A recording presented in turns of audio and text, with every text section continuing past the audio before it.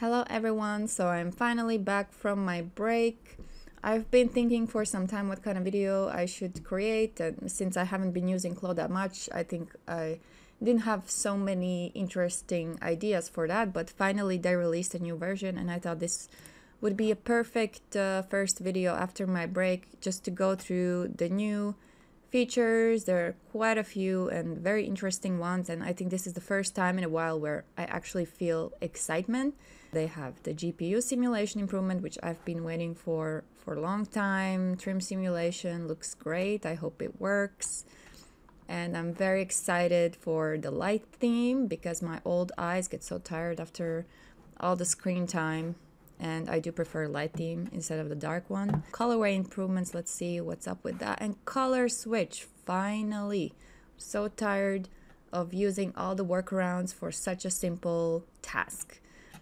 And then, oh yeah, this one I saw, I was very excited. I love rendering fur. I love creating outfits with fur, but often looks very flat and not very realistic. So I think these new fabrics look great, and I'm excited to see how they look in an outfit. And then unlinking internal line, took them long enough to do that. And then seam tape extension, it has been doing that actually, but usually when the seam tapes are kind of overlapping, there's some issues with mesh, so I'm really interested to see how they tackle that. And then what else I saw? Oh, some pin improvements, some joint improvements. Oh, finally, divide avatar mesh is back. Let's see how long it stays. I really like that feature, but I think some time ago they took it out. It didn't work, and then you had to use some workaround, and then now it's back.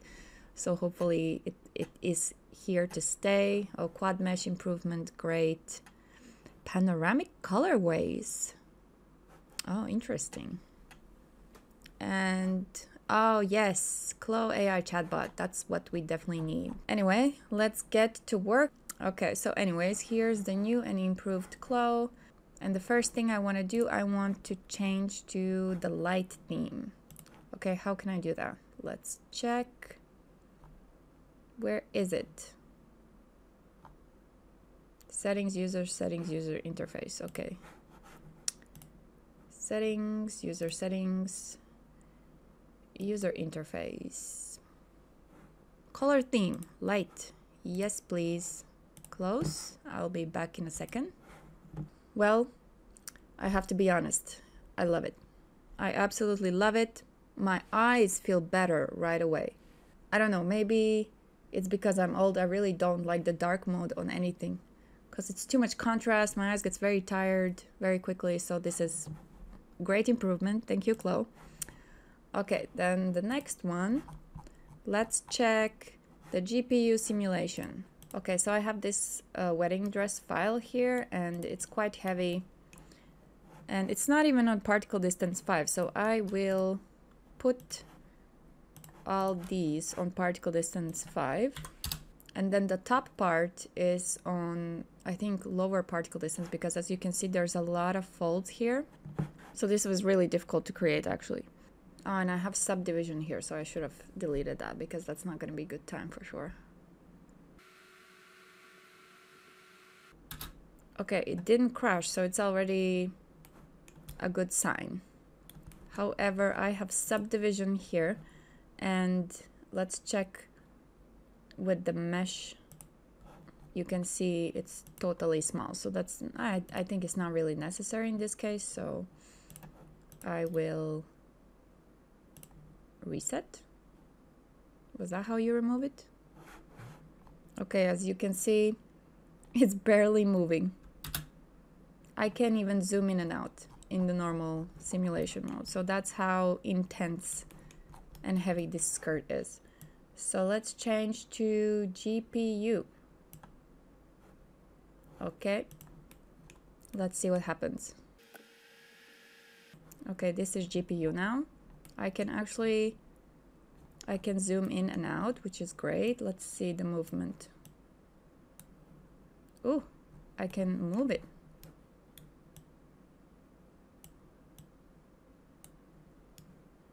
It is slow, but the fact that I can move it, it's already, I think, huge improvement. I'm sure Style 3D is much faster.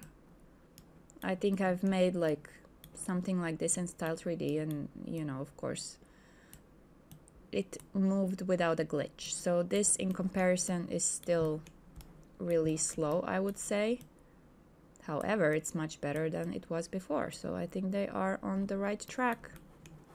Okay, now let's check my favorite cargo pants, because here I have a lot of pockets and trims, and it's also quite heavy of a file. So let's see how stable it is. Oh no, it's really nice. I think it's really nice. This is particle distance 5.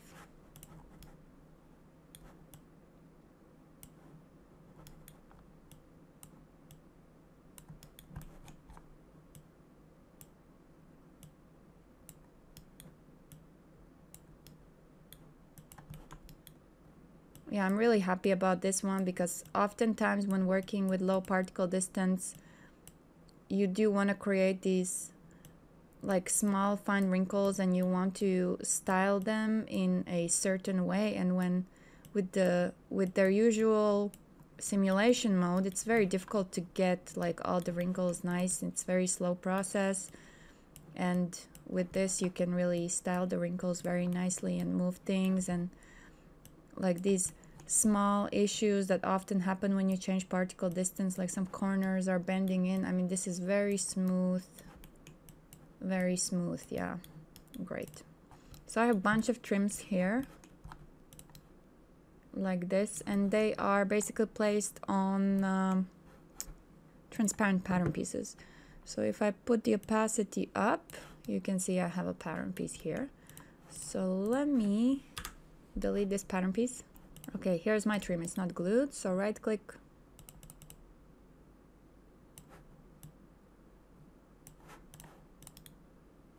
Okay, so it seems to be not working with GPU simulation.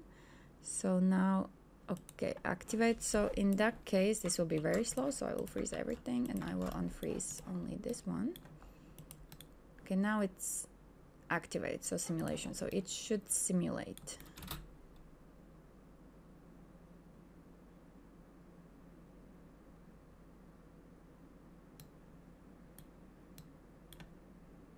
Ooh, ooh. Oh, it's working.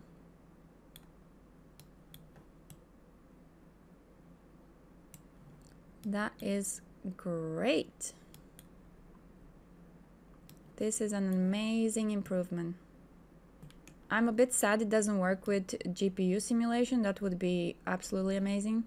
However, you know, the time that it takes to, I have so many trims here, to put them on these pattern pieces and to make sure that the trims go through those loops correctly. And you know, when you animate, it takes long time to fix everything. So this improvement really will save hours for sure. And I think, yeah, I'm very happy. I am impressed. I'm happy. This is great. Okay, so now let's check this color switch. So I have the fabric, and here there is recolor and switch. Okay, I'll do the switch. Oh, what happened? Okay, now let's add the color. Maybe this one.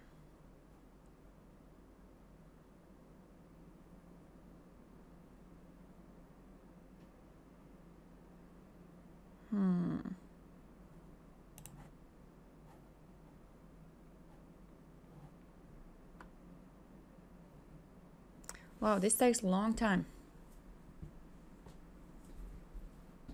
Who has time to wait so long for a color change? It's crazy. Well, while the texture still is very good, but what is this? I think something happened to the repeated image, maybe some bug, I don't know, but to be honest, it takes too long. I don't know if I would use it at this point, but you know, at least it's one step forward. I hope they improve that. Okay, now let's do the fur one, the one that I really wanted to try the most. And I already downloaded a bunch of the new fur fabrics that they offer for free. Oh, this is so beautiful. Okay. So I will add them to the object browser and then let's see how they look in the render. So basically what it offers with this special little button you can find here is to control some settings with maps, which looks like is giving a really great and natural result. So this is the window where you can do that, and there are several properties you can change, which I will have to get into and explore, but you know, the result looks so amazing. I'm so excited for this one. Let's check another one. And this is the curly one. I think it looks really natural in comparison to before. Whenever you wanted to make something like this to create Sherpa type of fabrics, it tend to look very gray. The color didn't look accurate. It looked very gray and very fake. And I think this is really amazing. Yeah, this is fantastic. I'm so excited to try it out and to see what happens when you render an animation. I think there's a lot of fun things that I can experiment with. So yeah, definitely a nice feature for sure. Okay, now let's check out the pin improvements. Apparently now I can copy pins to symmetric patterns. So let's try it out. And here, for example, I would want to have the same shape as I have here on the opposite side.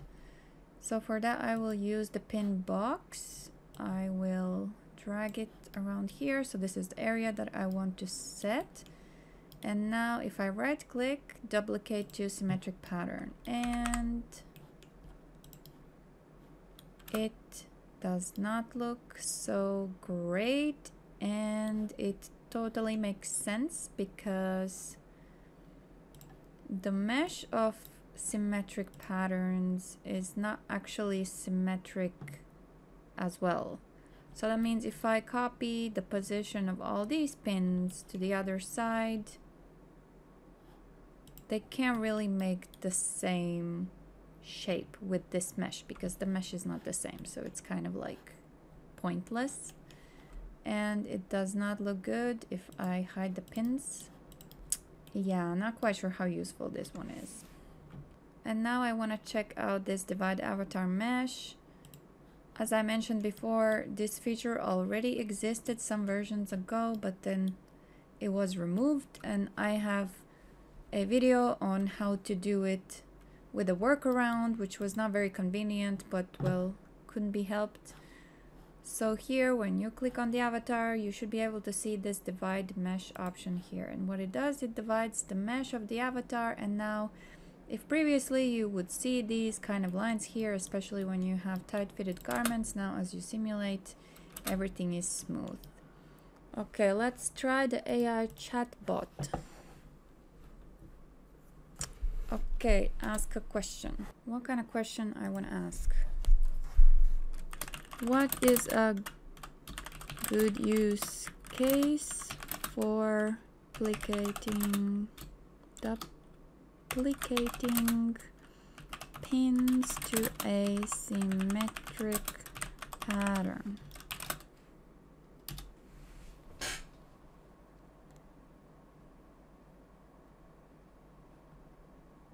A good use case is when you want to ensure that both sides of a garment maintain a consistent design or shape. Within one side of a jacket to create a certain shape or fit, you can quickly duplicate those pins to the symmetric side. This allows you to achieve balanced look without manually pinning each point to the opposite side. Ensure that the garment appears symmetrical in design and fit. And you can do this by blah blah blah blah. Okay, so okay, now I have sort of an idea, so let me try it out. Okay, so I will open the jacket. And let's say I will add a pin here. I will bring back the visibility of the pin.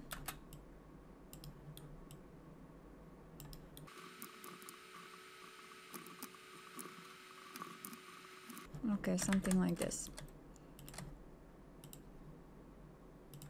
Now duplicate to symmetric pattern. Okay, yeah, that's a pretty good use case for that. I agree with the AI chatbot. So I can take my negative judgmental words back. This function might be actually pretty useful, and also the AI chatbot might be useful as well. So that will be my finishing line for this video. Okay, this is it for the video. Thank you for watching, and I hope you go and check out CLO's official webinar as well, because they might reveal some features that were not listed or were listed on some other list and that I didn't mention or see. So yeah, go ahead and explore, because I feel like this release is actually pretty good and the features are working quite well. So I'm excited to use it after my break, and I'm excited to create some new videos, some new 3D garments. Yeah, so thank you for watching and have a good day. Bye.